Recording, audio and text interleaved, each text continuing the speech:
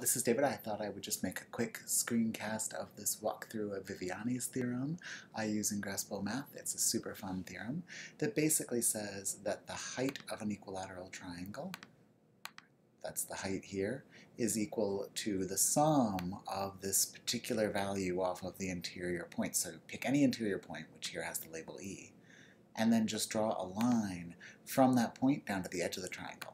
Just draw a straight line down to the edge of the triangle, take those 3 points, one to each edge, and the height of each of those added together is equal to the height of the whole triangle. So that's the theorem. And this one's super easy to write a proof for, which is pretty cute if you just think about the definition of a triangle. You know the definition of a triangle.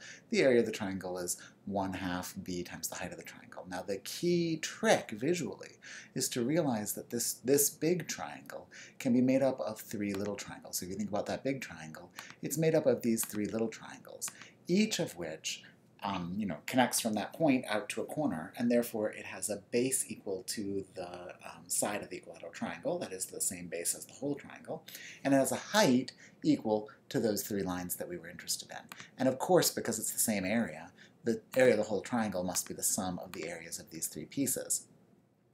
Here, you can see this proof gets broken a little bit, so I'm just going to rederive it over to the side, which is easy enough. So I'll show you that. So what we do is we have the definitions for the triangles right here. We just grab those and pull them in. And you can see now what I've done is just taken the original triangle definition and just filled in each of the values. And then what we're going to do to make things, we're just going to start rearranging things to make things a little bit cleaner, right? So I'm going to take this B and stick it up here just so it's pretty. And then I'm going to factor my 1/2s out. There we go. Factor my 1/2s out and factor out my B's. Right? And what you can see is because each of these triangles has the same base, because a half is a half on both sides of the equation, we can basically cancel out this b over 2. So I'll just bring that over to the other side and just cancel it out really quick.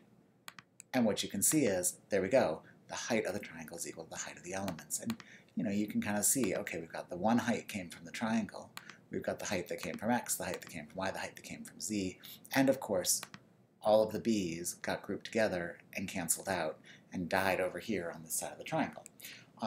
So quite a straightforward, nice little proof, and that's all there is to it. Thanks.